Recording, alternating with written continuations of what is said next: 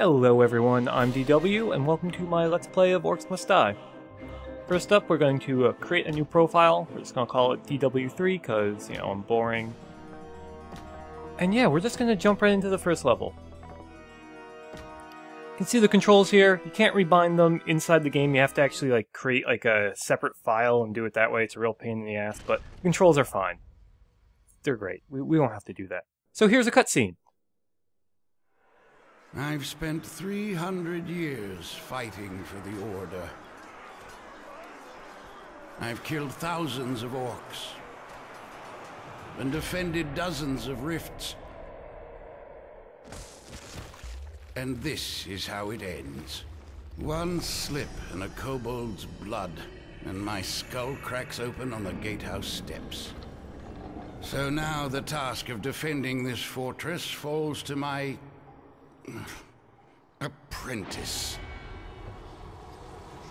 That's it then. The world is doomed. It's all up to me now. Rest well, crazy old man. First things first.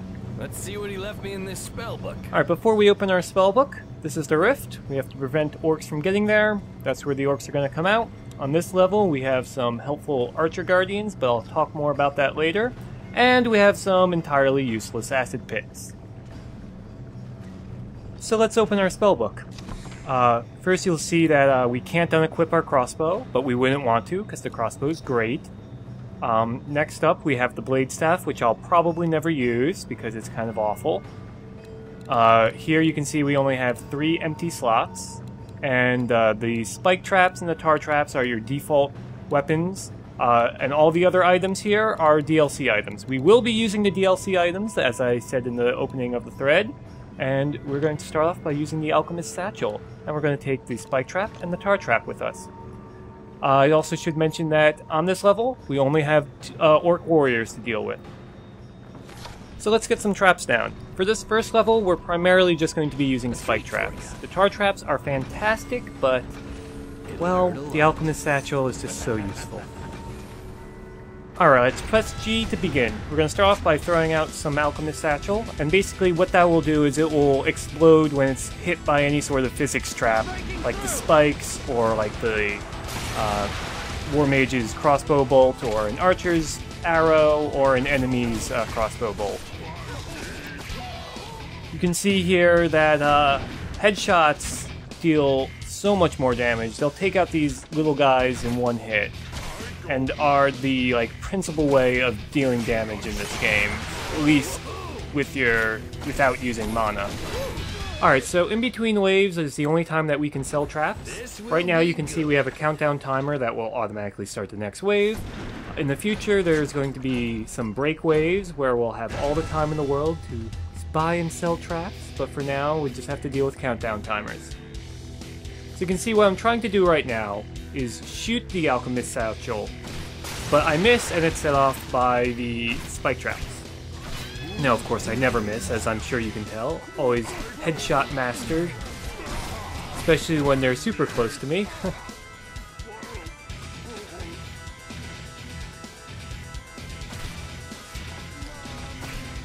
Getting headshots in this game is actually a little wonky. You kind of have to aim above their heads. I think there's either some fall off from the crossbow bolt, or it's just like the bolt spawns from not where the cursor is. I don't know, it's a little weird. It takes some getting used to.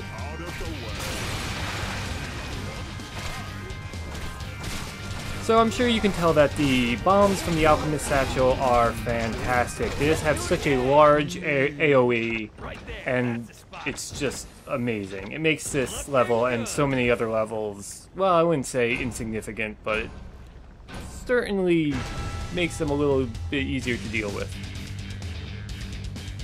So now we got our floor all covered with spikes, and yeah, we're at the last wave, so you can see there I can shoot the Alchemist Satchel right out of the sky. That actually can be useful at times, but it's mostly just for style.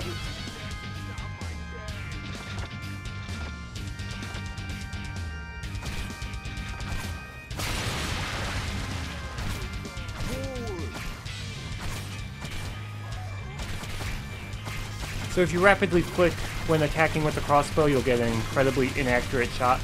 This can be sort of useful on some of the bigger enemies, although it's generally better to use weapons that cost mana that will stun them or keep them in a single place where you can then rip down their health with headshots. This is the last group of guys, and when I was playing this I didn't really realize that, so I decided to put down some tar traps. This is actually kind of a common thing with this game. You get really invested in the level that you don't realize that you're actually at the very end of it. And as long as we kill this one guy, there we go. You can see he does his little 5-skull victory dance there. His little eyebrow thing. And there we have it. I got an awful score, but we'll check out our stats. You can see the amount of skulls you get is determined by how many rift points you have left and if you do it under the par time. Score is determined in a bit different way, but we'll get to that when we get to that. It's not really that important. Anyway, I've been DW. Thank you for watching.